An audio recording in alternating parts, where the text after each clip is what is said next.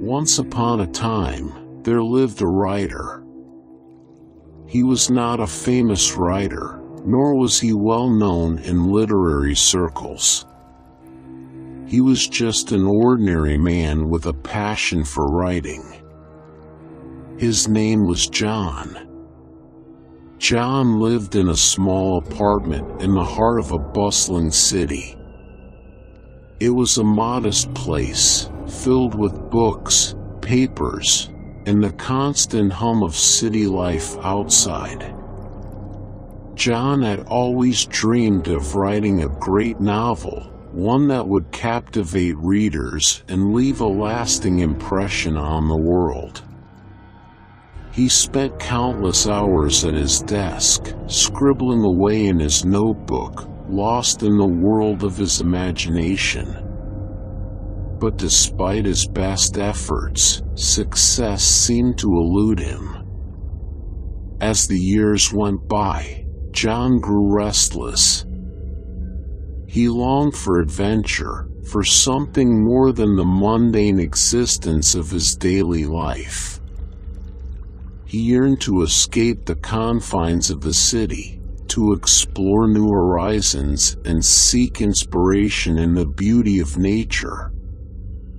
And so, one day in January, John made a decision. He would embark on a journey to find himself and his muse.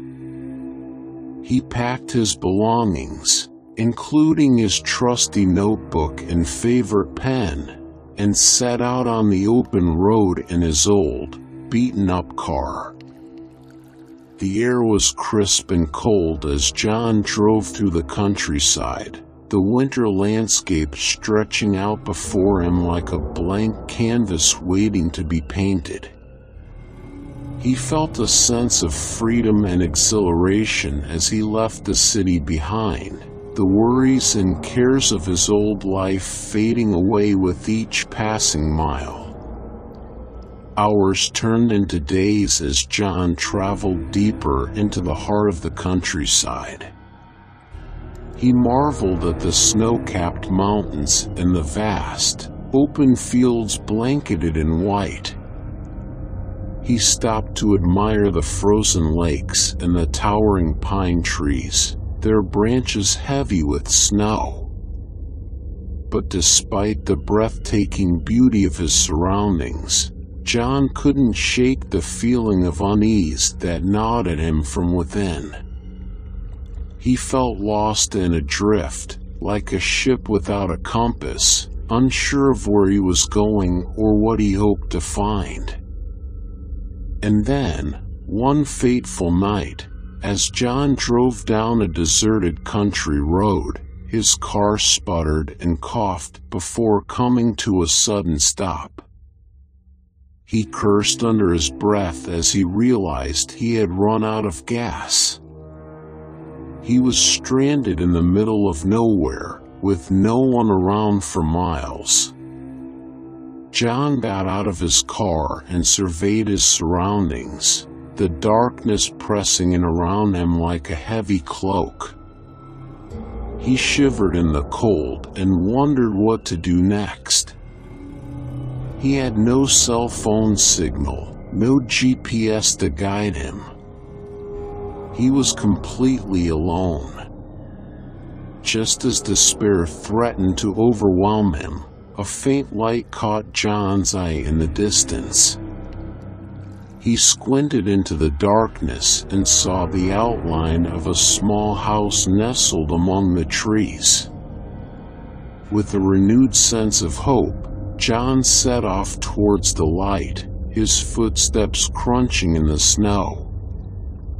As he approached the house, John saw a figure standing in the doorway, a lantern held aloft in their hand. It was a woman, her face obscured by the shadows. "Hello?" John called out, his voice echoing in the stillness of the night. The woman stepped forward, her features coming into view. She was young and beautiful, with long, flowing hair the color of midnight. Her eyes sparkled in the lantern light as she smiled at John. "Are you lost?" she asked, her voice soft and melodic. John nodded, relieved to have found someone at last. "Yes," he admitted. "My car broke down, and I'm out of gas. I was hoping you could help me." The woman's smile widened. "Of course," she said. "Come inside, and we'll see what we can do." John followed the woman into the warmth of the house, his spirits lifting at the thought of shelter and company. The interior was cozy and inviting, with a fire crackling merrily in the hearth and the scent of home-cooked food filling the air. As John warmed himself by the fire, the woman bustled about the kitchen, preparing a hearty meal of stew and bread. She chatted amiably as she worked, asking John about himself and his travels. John found himself opening up to her, sharing stories of his life in the city and his dreams of becoming a successful writer. The woman listened intently, her eyes alight with interest. After dinner, John thanked the woman for her hospitality and prepared to leave. But she insisted that he stay the night, assuring him that it was too dangerous to venture out alone in the dark. Reluctantly, John agreed, grateful for the chance to rest and recharge before continuing his journey. He settled into a comfortable armchair by the fire and watched as the woman tidied up the kitchen, her movements graceful and effortless. As the hours passed, John felt himself growing drowsy. The warmth of the fire and the soft glow of the lantern lulled him into a state of relaxation, and before he knew it, he had drifted off to sleep. When he awoke the next morning, John found himself alone in the house. The fire had burned down to embers, and the room was silent except for the soft patter of snow against the window panes.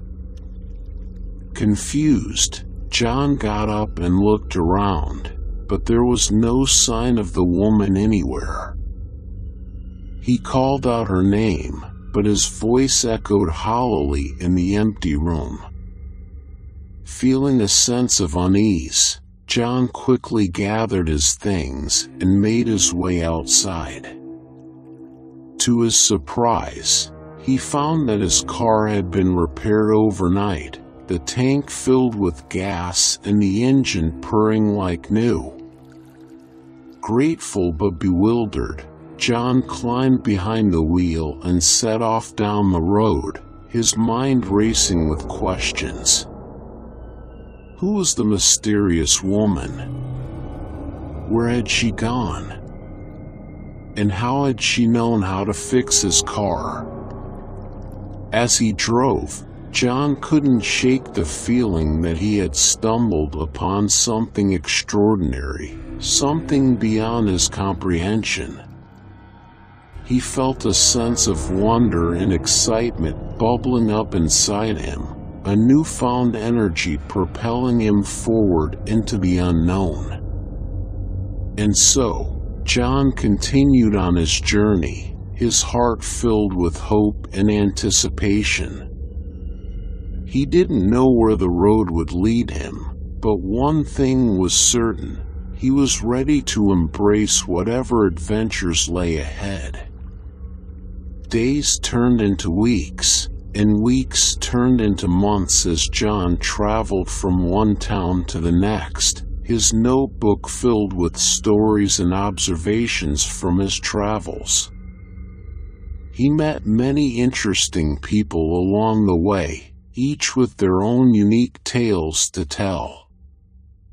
But no matter where he went or who he met, John couldn't shake the memory of the mysterious woman in the woods. He often found himself thinking of her, wondering what had become of her and whether he would ever see her again. And then, one day, as John was passing through a small village on the outskirts of town, he saw her. She was standing on the street corner, her long hair blowing in the breeze, her eyes sparkling with recognition. "Hello, John," she said, her voice as sweet as he remembered. John's heart skipped a beat as he approached her, his mind racing with a million questions. But before he could speak, the woman held up a hand, her expression solemn. "I have something to tell you," she said, her voice low and urgent. "Something important." John listened intently as the woman spoke, her words like poetry on the wind. She told him,